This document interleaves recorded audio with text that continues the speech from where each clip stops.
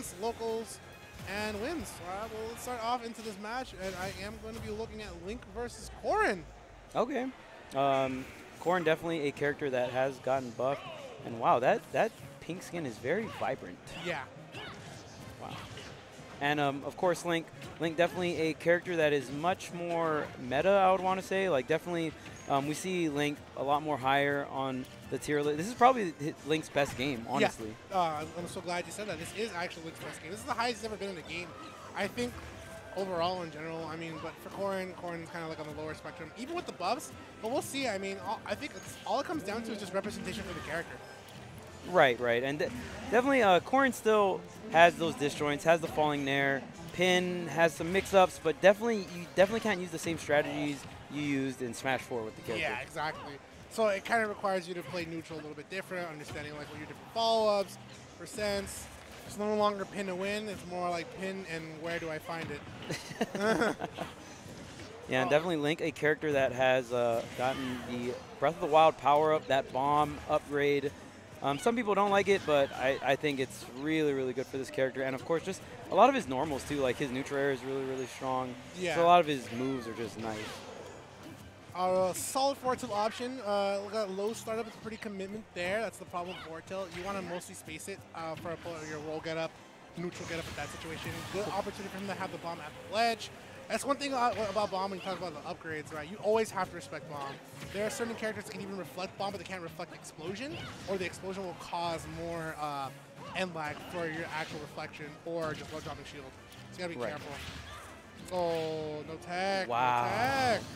And the drift, there's no drift after that up B, like nothing. Like Smash 4, that would have made it free. Exactly.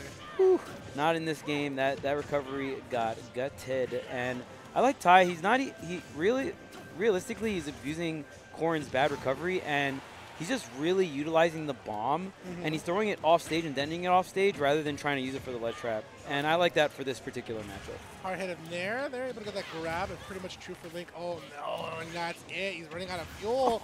Save this man some time. Save this man. But he's lying, man. He's not saving him anything. He's only saving him from being on the stage. Man, if you want to come back, that's fine. Go to the blast zone. Wow.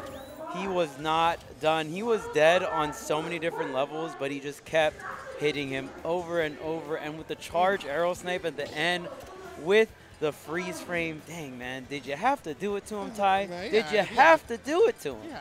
Yeah. Did you have to blaster cam yet? Let the commentator bragging. I felt so horrible. Oh, hey, man, BTW, play to win.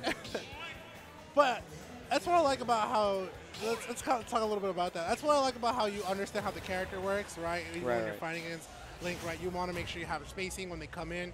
For Ty, he had most of the control of the whole game. And Corrin Master was just, he like had something at the beginning, but he fumbled the ball. Yeah, exactly. And then once Ty got that first stock, it was just pretty hard for him to get an opening, and Ty just kept it solid and kept doing those bomb edge guards and really just didn't leave Corrin Master much options. Yeah, hold the shield. I like that. Waits for the opportunity to go which direction from the pin. Ty putting a little bit of pressure. They did nerf a lot of Link's projectiles. Predominantly, they only nerfed Boomerang, this patch, 3.0 patch. Well, everything got nerfed on shield, right? Yeah. The one thing that didn't get nerfed, surprisingly, is the bomb bounce. It actually does a little bit of shield pressure there. So that's one thing to notice. Good dash dance, able to get the grab on the shield. Drop the bomb. No two-frame. Oh, here's the landing there, and that's pretty much Corrin's main combo starter. That's where Corrin's going to get a lot of her damage, and a lot of her follow-ups usually get like 2 to 3 aerials after that falling there. And you see it working out for Corrin Master, but he's got to find more of those openings. Oh, good opportunity, up B out of shield. It works really well, very similar to going like flash kick. Essentially, it's Link's fastest grounded move, coming out frame 7, so he's able to use it to his advantage. Oh no, that clip of the bite. Good thing about Link though, he is a heavyweight. Yeah, and he survived that. Oh, you should be dead here. Yeah, and right there, the charge on that forward smash. I believe the only smash attack to have a hitbox while it's charging. Yeah, I talked about it earlier. You want to have that spacing on the forward tilt. Usually we're good at neutral get-ups. You don't want to be too close to the ledge. You want to be at a specific space so you can make sure you get that perfect hit. All right, at this point, I do want to see Ty started tossing the boomerangs. They are what kind of allows you to close the gap and have your opponent forced to go shield a little bit more often. Not only that, if you're able to get point-blank boomerang attacks, you are able to go ahead and follow up with nasty confirms. Oh, yeah. Like just getting a boomerang in the fair or an air. I mean, it just the damage really starts adding up. Tai trying to set up this off stage here, but Corrin Master doing a little bit better job recovering here, avoiding these bombs while recovering. Okay, solid spot dodge. I like the up tilt reactions, but he might have been crossed up possibly. Back air, send him at the stage. The one thing I do like that Tai is he throws the bombs always to make sure, like, hey, if he's off stage, he's not going to tech. And so far, Corrin Master hasn't really been teching. Yeah, and I mean, you can even like set up for untechable situations, and regardless, even if he does get the tech, it's still a pretty good situation, and you still get that damage. Oh, here's the dare up B. So close. Yeah. I like the fact that he still faced it towards the stage, but if he would have reversed it, the back end of up B brings you forward, so it would have also kept Corrin Master out of the stage. Oh, that's commitment. And Yeah, you can't make it back. Yeah. yeah. And it looked like when he dared, he fast fell as well. Maybe you can make that back if you don't fast fall that dare like that, but yeah, it can be pretty tricky. Link's vertical recovery, not the best. He does have a bomb jump that he can actually use, but it requires a little bit of timing and finesse.